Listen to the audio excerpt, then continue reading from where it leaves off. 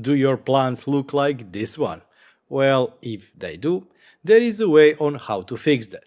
And today we are going to look at the GrowCube from Elecrow, and what's even better, there is an awesome integration for Home Assistant. We'll start in a couple of seconds.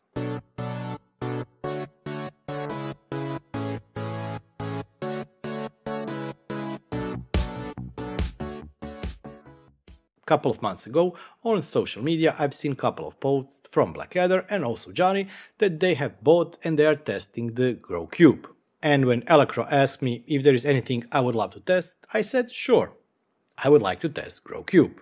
The reason for it is not actually the device. Well, yes, of course the device, but I really wanted to test the integration because from what I've seen on the GitHub repository, that's an awesome integration and it really will help you if you're using Home Assistant. So let's get started. Let's start by talking about the device. The device arrives with everything you need to use it, and that means the box itself, which has a tank of 1.5 liters, power supply, plus a lot of extra stuff that can help you grow your garden. While the app and device are designed around 4 plants maximum, yes, in theory you can use it even with more plants, but there is a catch with that and I will not be going into much detail. So what's so specific about this device? First, there is a built-in tank for 1.5 liters of water that should be sufficient for around 2 weeks for the small plants or small pots. But the next feature is also awesome feature because the device is also capable to be a pass-through pump. That means that it will bypass the internal tank and you can hook it up to something larger, 10, 50, 100 liters of water, and then it will use that external tank to pump the water to your flowers, pots, herbs or whatever. Third is the ability to independently control 4 outlets. Yes, it can simultaneously pump water to 4 pots or it can control each individual one. But how do you control what valves needs to be open and close? For that we have 4th feature and that is the soil humidity sensor. Yes, with each outlet there is also connection point for the external humidity sensor. You put that sensor inside the pot, you hook it up to the device, and then you match each of the outlets with each of the sensors. And 5th is the app, and the app is really good. Why is it good? Well, let's look at the app. When you first start the device, it will be blinking blue and red light. That means that it needs some kind of a connection or it needs to be configured. And you do that via the mobile app. When you start the app, after accepting the information on screen, you will be presented with the screen to select if you want to have direct or indirect connection. Direct means that the app will connect or mobile phone will connect the device directly with the access point on the device. That's great if, for example, the device is out of range somewhere or you do not have Wi-Fi network. Indirect connection or Wi-Fi connection means that you have to first set up Wi-Fi on the device and you do that by entering the SSID and the password for device. Then you need to change and connect to the access point of the GrowCube, which is very easy because you will see access point name GrowCube _ and then random letters and numbers. Connect to it, enter 8 times 8, which is the password, not 64 but 88888888, and now the app will transfer the SSID credentials of your Wi-Fi network. If everything is connected, in the next step the device will pop up with a screen where you can set things up. And this is where the fun part starts. Because no, it's not a simple app, you say water this plant every day for 30 seconds at 9 PM. No. You can configure each plant on each sensor and based on the characteristics of the plants in the database, and there are around 30,000 plants in the database, it will pull the data for that plant and it will water it according to watering needs. So you can have plants that require more water, less water, humid soil, dry soil, sand, whatever, and the app, based on the plant, what is inside the pot, will know how often it needs to water it. You can then select smart watering, which I really do recommend, or you can select scheduled watering.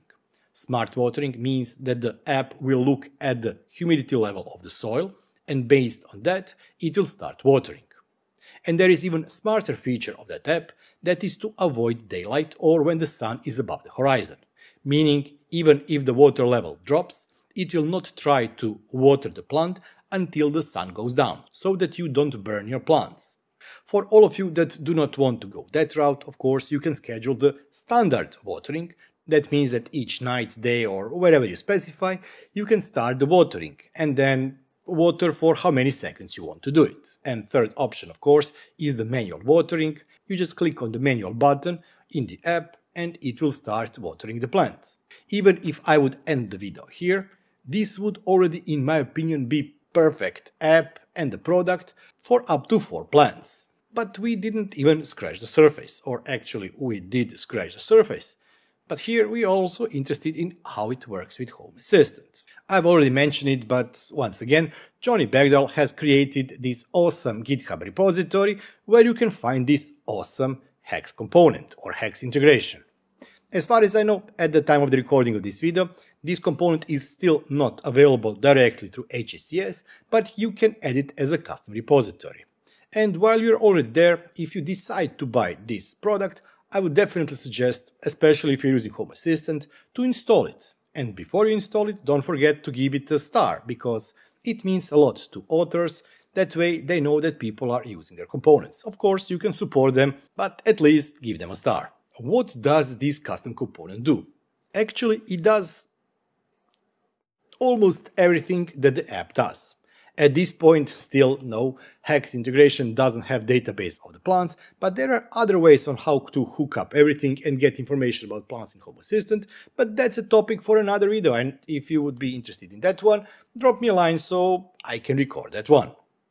So as I said, what this integration does. It takes full control of the device, same control that would be available through the app. Unfortunately, you still need the app, at least for the Wi-Fi part, to configure Wi-Fi connection. After you've set up the Wi-Fi connection and the device is hooked up to your network, the app is actually not needed anymore. Everything can be done directly from Home Assistant. So let's proceed with the installation. First things first, you need to scroll down and either click on Open HACS repository or copy the full URL, go to Home Assistant, inside HACS, click on Integrations, for example, 3 dots, Custom Repositories, paste here the URL we just copied, select Integration as category and click on Add. That will add this custom repository directly to HACS, and that means that now we can press on Explore and Download Repositories, type in Grow for GrowCube, select it, and press Download. At the time of the recording, the latest version is version 1.0.0. Remember, this is HACS integration, and that means that we will need to restart our Home Assistant. After Home Assistant has restarted, go to Integrations, click on Add Integration, search for brand name called Grow, select Elecrow GrowCube. You will be presented with a configuration window where you have to enter the IP address of this device. I cannot help you with the IP address of your device, but in my case, this device is called ESP- and then random letters and numbers. Type in that IP address in the form, click on Submit, and the device should be added. It will take a bit, it can be either from couple of seconds to couple of minutes for all data to get populated. But when it is populated, here is what you can get inside Home Assistant. First we have controls for each of the 4 outlets. Plant A, Plant B, Plant C, Plant D. Of course, you can rename them to the name of the plant that is in each individual pot. If you press this button, the pump will start to work and it will work for 5 seconds. Remember that each press is 5 seconds. And that is equivalent to the manual control inside the app. Then we have sensors. Some were hidden, those pumps here were hidden or not enabled, but I enabled everything, because this allows me to see if the pump was running or not. From the sensors we have humidity, this is the air humidity, temperature measured by the device. We mentioned the state of the pump, and also for each individual pot or flower we have information about the moisture of the ground. There are also a lot of diagnostics. First we have information if the device is locked or not. Then for each of the outlets and also each of the sensors we have information, is the outlet blocked or locked. Blocked means, for example, the pipe is twisted and the water cannot run, and locked means that something is going on and the pump cannot work. And for the sensors, for each one we have disconnect, is it connected or not, and if there is a fault or not. In my case, sensor B has a fault. And then also we have water warning. Water warning means no more water in the water tank.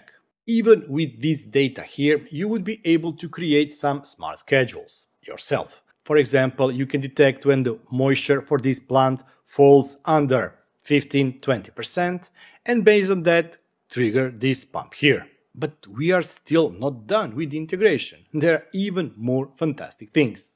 So let's check them out. Jonny has really done it, and we also have 4 services that we can use. The simplest one is water plant. For example, we select device from the drop-down list. We then select what plant or pot we want to water, for example C, how many seconds, and plant C will be watered for 5 seconds. And then you can create schedule. In this case, this means that every 3 hours it will water that plant for 6 seconds. Of course, then you just press call service, and you can repeat it for each and every plant. Create a different schedule for plant A, plant B, plant C or plant D. But even this is not all that you can do. If we select Smart Watering, then we have the same functionality from the Smart app. In this case, once again we would select a device, channel A. Here you can select if you want to allow watering all day, or if you disable it, it will only water during the night, or it will not water during the day. Then you set up the minimum moisture for that specific plant, for example 24%, and maximum moisture of, for example, 65%. Call service, and from now on, the device itself will know that for the plant A or the outlet A, it will need to keep the moisture level above 24%, but never go above 65%. And no, it will not water during the day, so to avoid burning all the plants. Okay, but you've set up everything and something went wrong. We still have additional service. This time the service call is called Elecrow GrowCube Delete Watering. Select device from the list, select channel and just click call service, and it will delete any predefined smart or scheduled watering.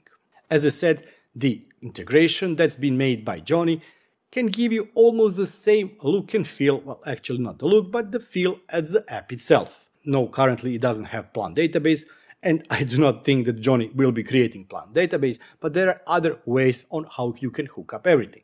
And by the way, I will be posting here a link how you can create a plant sensor. Plant sensor is a YAML-based sensor that pulls data from various sensors. For example, in our case here, it can pull value from the soil moisture, pull the temperature from the device, pull humidity from the device, and that's it. Based on that, it can create sensor and you can preset values in it. For example, minimum, maximum humidity, minimum and maximum temperature, etc, etc. And in that case, you can create alarm based on the plant sensor values. So yes, you can even expand on all of the data that is available from this device.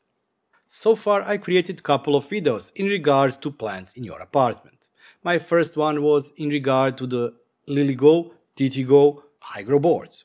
These are the DIY boards that you can print case, program with Arduino or ESP Home, and then use those sensors for Home Assistant. They are okay, but I wouldn't recommend them anymore. I also did video on the Zigbee sensors I myself am currently transitioning to that allow you to monitor the state of the soil, but they lack some data that was available with the Elecrow board. Then also I created a video on DIY water pump, Zigbee water pump, that you can then hook up to your Home Assistant, and based on the sensor data inside Home Assistant or plant sensors inside Home Assistant, you can create automations to automatically water your plants. And yes, it also works with 4 channels, but that's a DIY project where you need to order PCBs, SMD components, solder everything, program everything. It's not that easy. In my opinion, this is awesome product that will replace any need to DIY anything.